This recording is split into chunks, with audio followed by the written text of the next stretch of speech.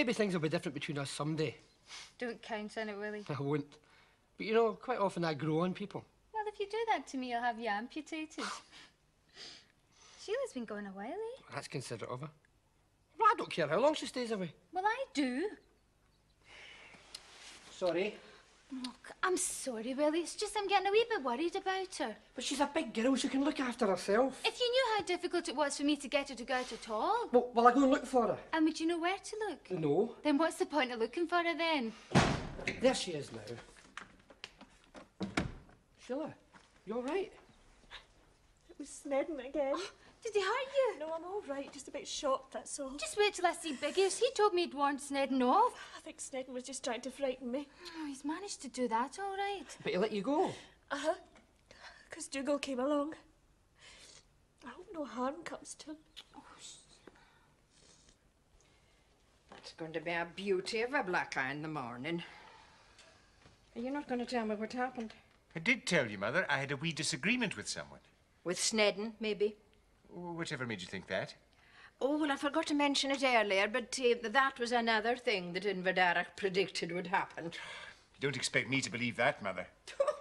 You were the one that saw him find your lost yow, and the goats that got loose. What was it about, anyway? I'm surprised Glendarroch didn't tell you that while he was about it. Well, all he said was that you and Snedden would have a wee set, too. He was pestering Sheila Ramsay again, and I'd already told him what would happen if he did that. I suppose you threatened to give him a black eye. Still, you were quite right to try and stop him from bothering Sheila. Heaven knows she has had enough to put up with these last few days. But another time, you'd be better to get Glendarroch to sort it out. He can handle Snedden if anyone can. Yes, Mother.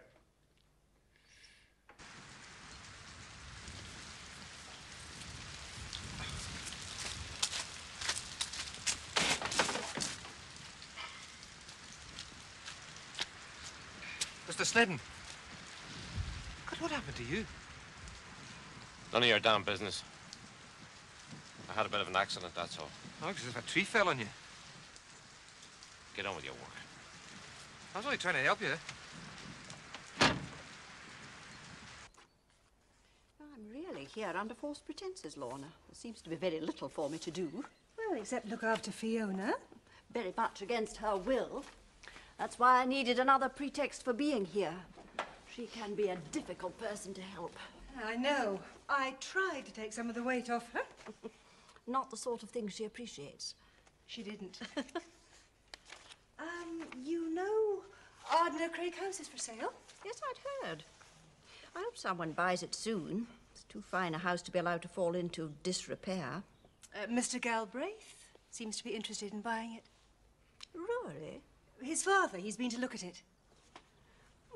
He doesn't seem to be the sort to retire early. And Ardner Craig is too big to be a weekend cottage.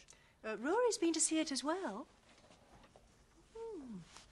Really? Is there anything I should be attending to? Not really. Apart from paying a woodcutter who's been thinning out the woods, it's a very routine day. Then, since I've managed to persuade Fiona to rest, I think I'll go for a walk. Anywhere in particular? No, I just want to wallow in nostalgia.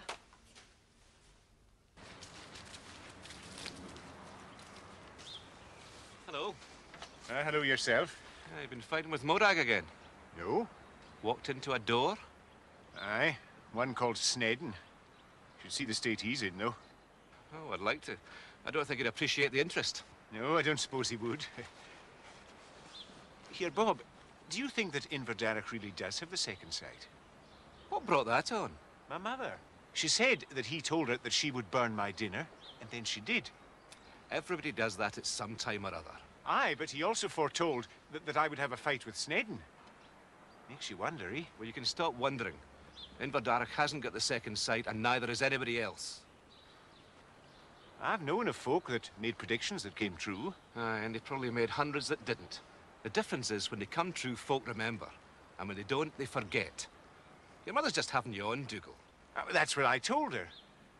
But she said that if you come to our place tomorrow morning, Glendarroch will be there, and we'll see for ourselves. Will we now? So you'll come then? I wouldn't miss it for a pension. So how's Miss Fiona then? According to Dr. Wallace, fit and healthy. Good, good. There should be no problems then. My mind won't be totally at rest until the baby's delivered safe and sound. Yes. It was just as well that she was talked out of that silly idea of having the baby at home. Now, that was all very well in the old days when there was no choice. But so many things can happen, you know. Oh, she just didn't think. No, she hadn't thought about it. But when she considered the risks, she saw sense. We were all very worried about her, you know. It was a great relief to hear that she had changed her mind. No one was more relieved than I was when she finally announced that she'd booked herself into the nursing home. You sound as if you'd been surprised. I was. Oh, well, you shouldn't have been. The minute I heard you were there, I said to myself, now, if anybody can talk Miss Fiona around, her mother can. Oh, but it wasn't me. It wasn't? No, it was Dougal. Well, that's it. Finished? Except for collecting my money. That won't take long. That? You have to sign for it.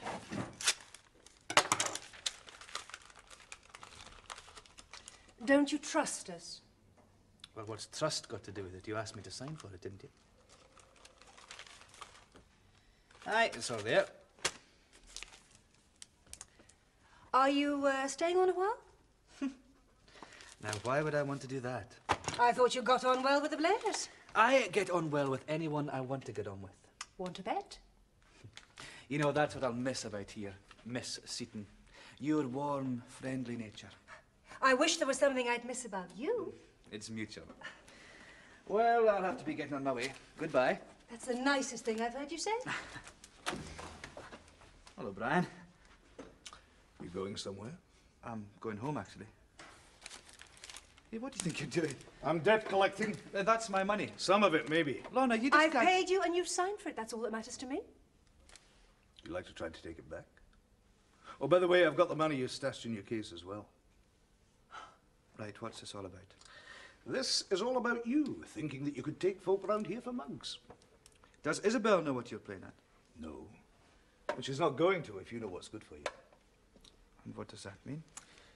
That means that you get your money back if you do exactly as I tell you. I'm glad you and Willie are back together again. I like him. So do I. It's just a shame I can't feel the way he wants me to. I wish I could. It's not the sort of thing that comes of wishing. I hurt him really badly when I went off with Jim. You know, he was talking about leaving Glendarroch. The trouble is, I know I would do it again if I felt that way about somebody else. Well, nobody could blame you for that, even Willie. I wish you would blame me, because being angry helps you get over someone quicker. I know that from what's happened to me. I'll probably never feel that way about anybody again. Yes, you will. And I hope next time it's someone as nice as Willie. Nobody could get that lucky. That might be Snedden. I'll go and see. No, I'll go. Look, don't be daft. He's not interested in bothering me. Okay, but if he forces his way in, I'll kill him this time. And I'll help you. All right, I'm coming. Listen, I knew you were worried about Dougal, so I thought I'd better come and tell you. I just met Peter Craig, and he saw Snedden after the fight. Fight? Did he say how Dougal was? No, but he said that Snedden looked as if he'd been run over by a bus.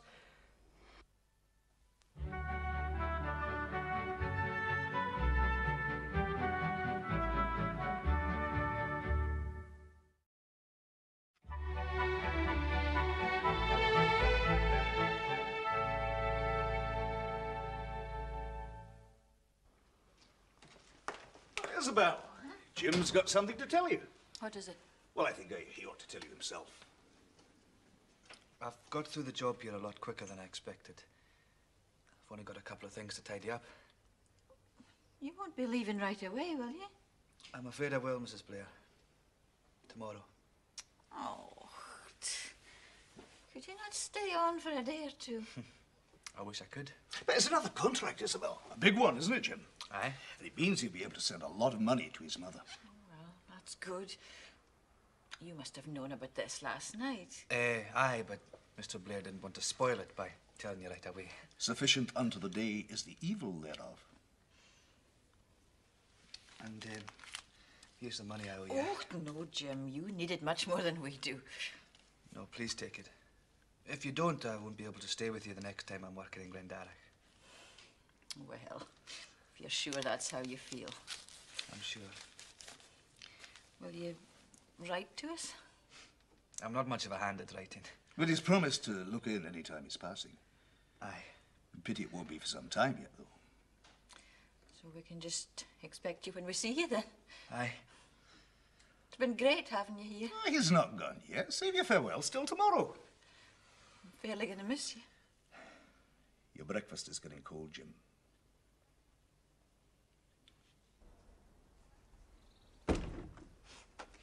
It's funny seeing you behind the desk again. Shouldn't you be resting? Oh, Mum, I rested all day yesterday. You just have to be patient. There are some things even you can't hurry, Fiona. Patience isn't a virtue I'm noted for. No, but it's one you can learn. You just have to.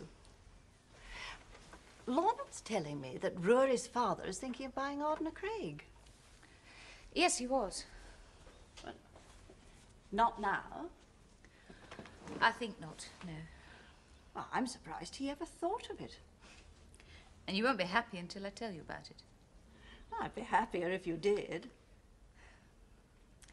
The idea was that Rory and I would set up in the hotel business there. Mm-hmm. But you didn't want to? Not enough. Was it loyalty to the estate that prevented you? Partly. But you don't need to blame yourself for that. I didn't think that Rory would ever have been happy if he'd given up his work. He'd have done it for you. Which is very flattering. But I've got memories of two people who tried to compromise in a way that just didn't satisfy any of them. Meaning your father and I? Watching the two of you grow apart.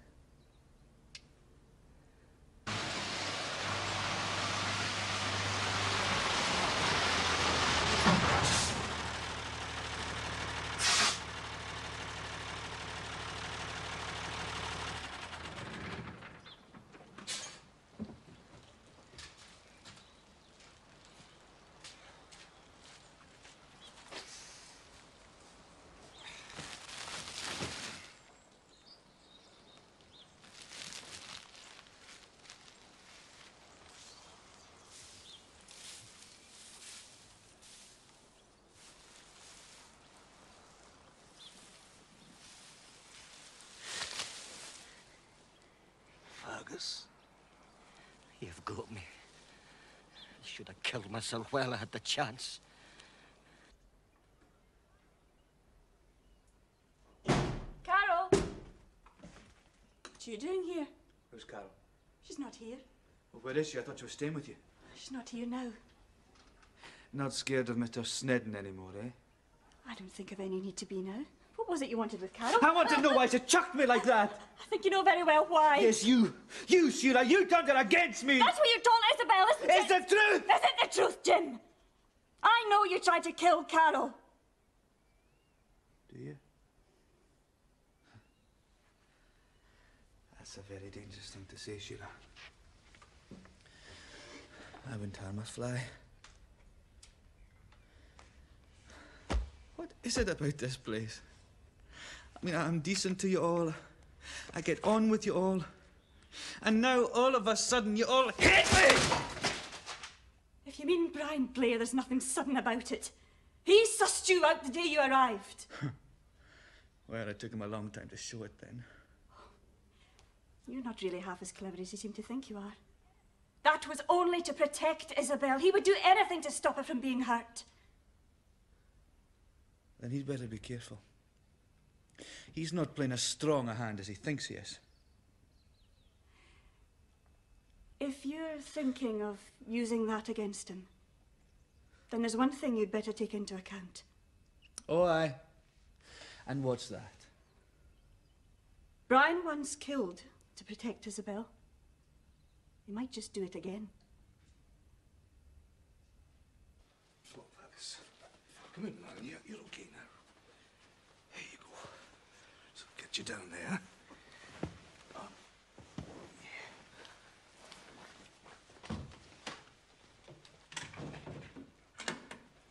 Isabel!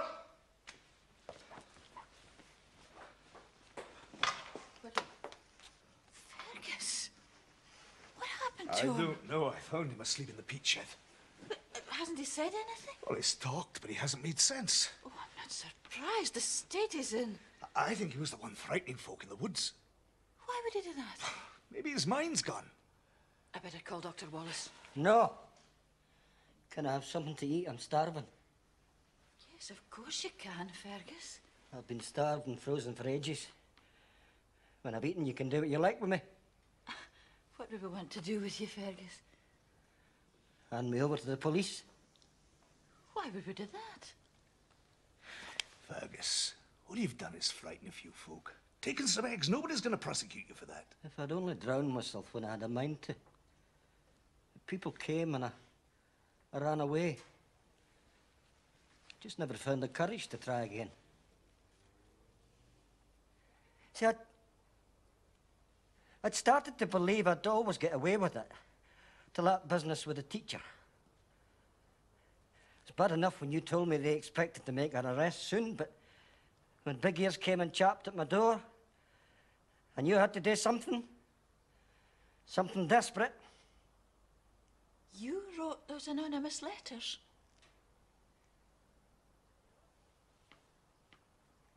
You didn't know it?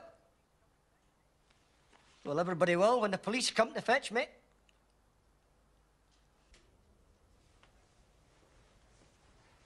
I don't feel right doing this to Bob and Dougal, Mrs. Lackland. Oh, no, they thought nothing of doing it to you in Glendarroch. Sit down.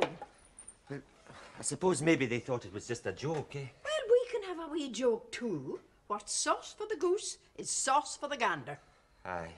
Now, you wouldn't let me down now, would you? Well, I suppose if you put it like that. Morning, Mrs. Lackland. Bob? Uh-huh. Oh, it's yourself in Glendarroch. Aye, it is. How are you feeling? Fine, I think. Glad to hear it. Oh, Bob, look. Here's the birthday cake I got for Donald. Got it in the baker's in Ochtarn, and you have to order it 3 weeks in advance so it arrives on the right day. Oh, well, that should go down well. So, in Glendarroch, I hear you're going to show us some more examples of the second sight. I don't know about that, Bob. Well, before you start, wait till I find my pipe. Have you seen it anywhere, Mother? I couldn't find it at all this morning. No, I have not. You would lose your head if it wasn't screwed on, Dougal. Oh, maybe Ed Glendarroch will tell us where it is when we get round to his prophesying, eh, Dougal? Well, now, Bob, you see, the second sight isn't something you can switch off and on just like that. Well, while we're waiting for it to switch on, I'll just light this fire. It's chilly in here. Oh, he's gone into a trance. You must not light that fire. What's that? He said you mustn't light the fire. Why mustn't I light the fire? Why must I not light the fire? I don't know. She just told me not to. Did I? You did. Well, now that's funny, eh? Because I don't remember. Sure, I'll just light it anyway. Oh, I think you should pay heed to what Glendarroch says, Dougal. Rubbish, Mother. Oh, he's away again. Maybe he'll tell us where Dougal's pipe is now. Dougal's pipe is up the chimney. Your pipe's up the chimney, Dougal. What? Mother, you put Glendarroch up to this. You sat on Donald's cake. I knew that would happen. Thanks, Isabel. There's your cap, Fergus. Oh, you found it, did you? Isabel thought you'd been drowned. I don't think I'll be needing this now. How could you do it, Fergus? Write the letters? I don't rightly know. If it's to try and tell you, you'd never understand. We could try. See, you've always been somebody. How can you know what it feels like to be nobody? Oh, are you saying that? You're not nobody. You're saying that, but you don't believe it. You're not just a name and address, no face, no personality, no friends. If I was to disappear into thin air, you'd never even notice till somebody else started delivering your mail. What's all this got to do with it? You get fed up being nobody. So one day I sat down and I wrote to somebody telling them what I thought of them. I never put my name to it, because if I had, they'd never have bothered with it. And I put it in the post. And just for once, I felt like I was somebody. For the first time in my life. So you went on writing them? I couldn't stop. Even when I knew most people just tore them up, I still felt good when I wrote them and delivered them. It never did anyone any harm, did it? How do you know that? It did Miss Simmons a lot of harm. I thought she deserved it. You were wrong. That's when it all got out of hand. And when I knew the police were on to me, there was nothing for me to do, nowhere to go. That's when I went to kill myself. And I wish I'd managed. Nothing's worth killing yourself for, Fergus. Who would miss me? So I went into the woods and I lived rough. It was cold, I was miserable, and I was lonely. Once that man Snedden took a shot at me, damn nearly got me as well. When I saw people, I used to try and watch them without them seeing me. But they knew I was there and get frightened and run away. It was like being a ghost. You think I'd be used to that by now? I mean, I've been a ghost all my life. See, since I've talked this much, thirsty business talking. Think I could have a drink of water? I'll get you one. No, thanks, Isabel. You've done enough for me. Let me get it myself. Find a tumbler in the kitchen. What are we going to do about him? I think he's had enough, don't you? I'll have a word with him.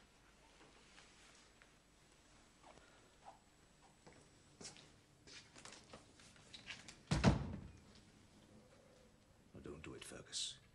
You'll make an awful mess in our kitchen. I don't think I've got the nerve to anyway. I'll find another way. I can't bear to think of people knowing what I did. And I can't go to jail. Fergus, we're not turning you in. Oh, thanks, but it doesn't change anything. I'm not going back to the forest again. You don't have to. The police don't know that you wrote those letters. Why did McPhee come to my house? To ask questions, that's all. Can I go home then? You won't ever do this again, will you? Oh, I'll just go back to being a nobody all the time.